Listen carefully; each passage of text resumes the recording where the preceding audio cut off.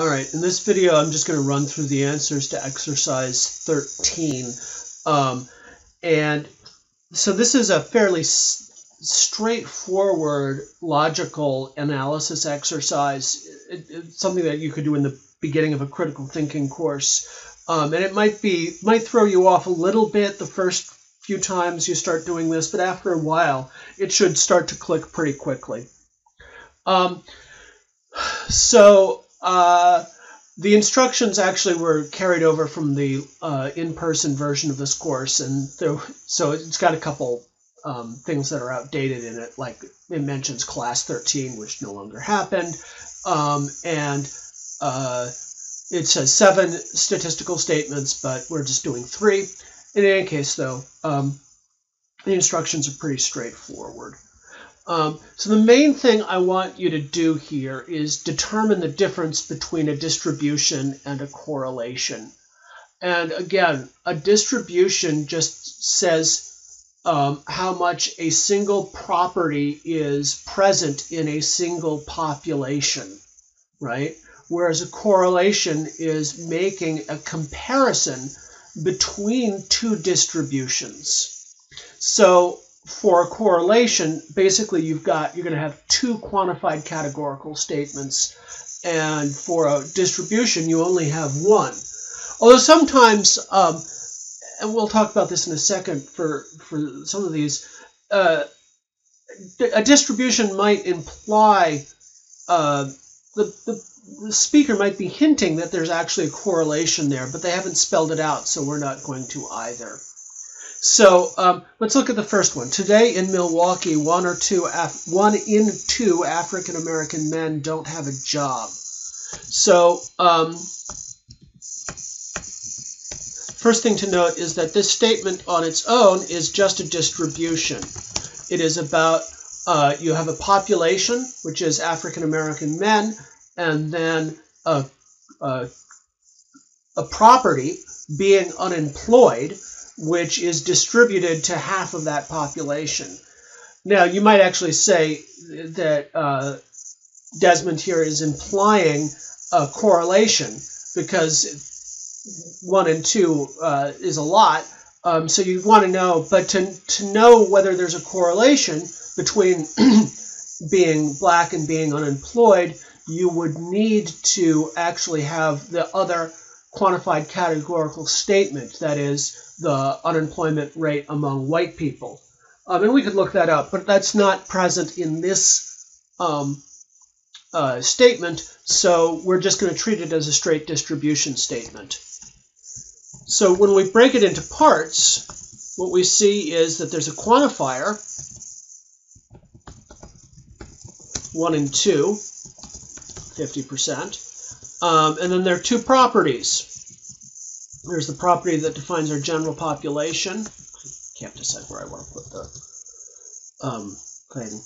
So your property F is being an African American male, and then G, let's do it like that.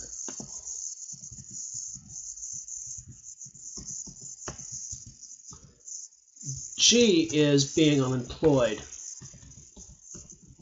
Or you can think of these as categories, the class of African American males in Milwaukee and the class of unemployed people. Where's that in Milwaukee up here?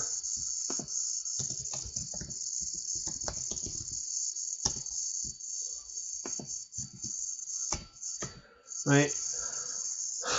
So you've got 1 category defined by the property F being an African American male, and 1 category G, which is distributed among half the first category. So then we just want to do a distribution diagram, and I'm just going to copy and paste this from over here.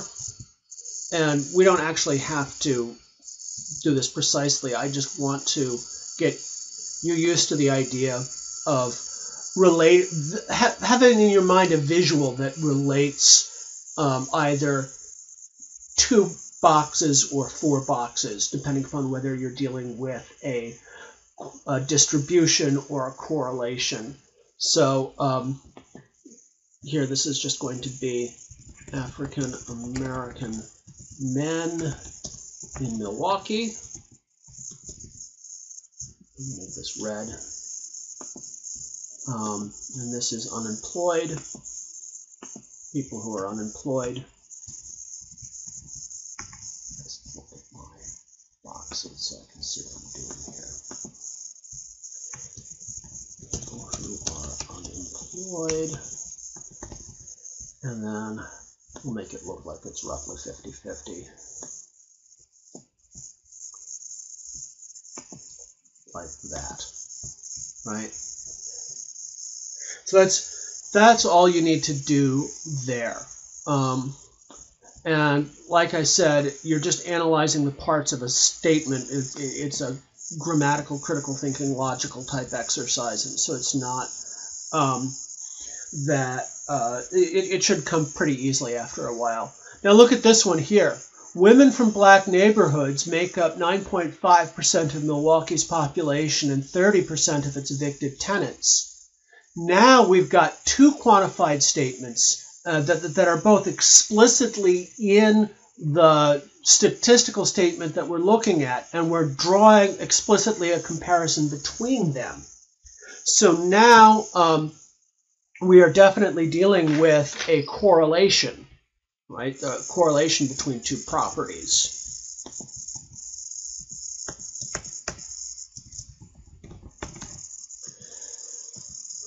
Okay. So now we're going to have 2 things up here. The first quantifier is going to, for the first statement, it's 9.5%. Okay. And now our F is going to be, let me, now that we've got 2 of these, we want to be sure that we're doing it right.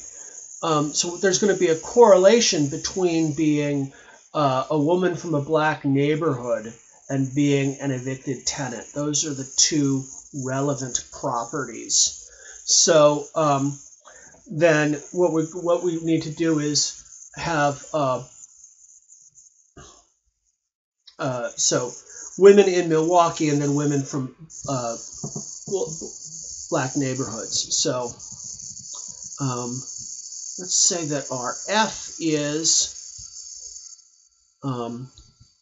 women. I'm switching over to doing this in noun phrases in Milwaukee.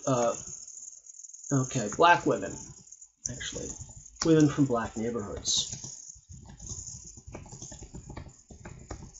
And actually, I should mention that this line that the language here is precise, women from black neighborhoods. If you look at the way he Desmond gathers his data, he often doesn't have ethnicity data for individuals. He just has what neighborhood they're from, based on census tract, and then a percentage of people in that neighborhood who are black. So he can identify them definitely as being women from predominantly black neighborhoods. And because Milwaukee is so segregated, he's going to be, they probably will actually be black like 90% of the time, but he can't actually just say black women because that's not what he has actually measured. Okay, so let's see here. Let's make this people.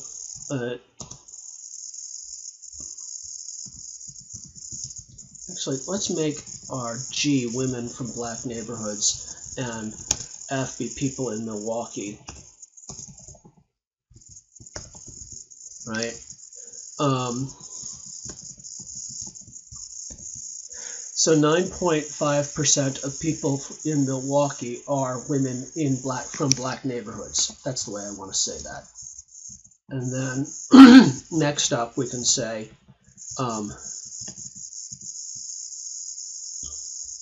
30% of people in Milwaukee are, 30% of people in Milwaukee eviction court. Right? So that's how we put that at, so yeah, 30% of people in Milwaukee eviction court are women from black neighborhoods.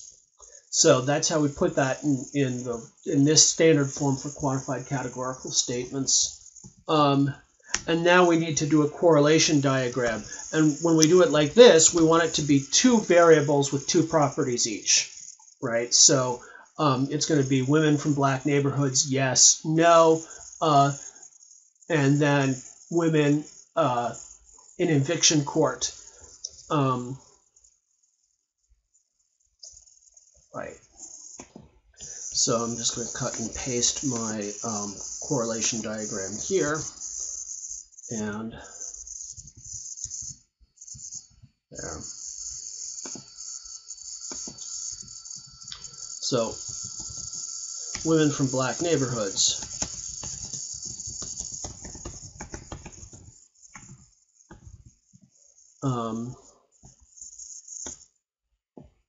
And then women in Milwaukee, women in Milwaukee eviction court, and women in Milwaukee in general.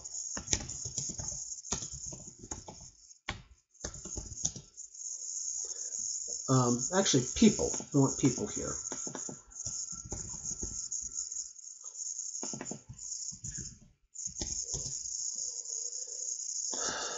And make this red. It looks right. We don't want a line there. Get rid of the interior line. At this point, I'm just being fussy. Okay. No border, and then outside borders. Oh, and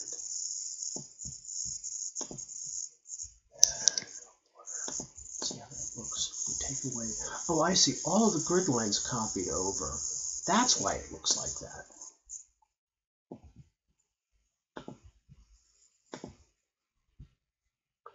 All right. No borders. Actually, that alone probably looks all right. Just take away the.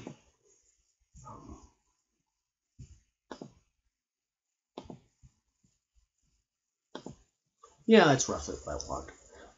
So in any case, there's a correlation between being a person in eviction court and being a woman from a black neighborhood, right?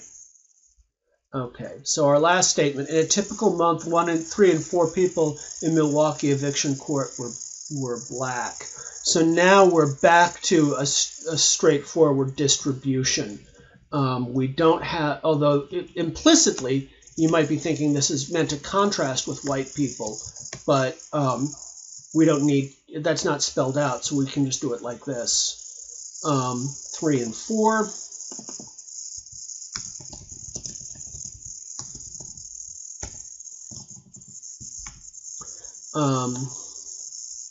3 and 4.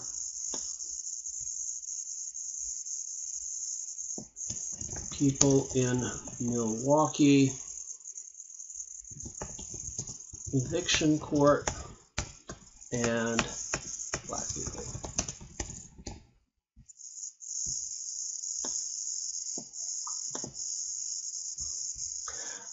And so there you go. Let's move this over here.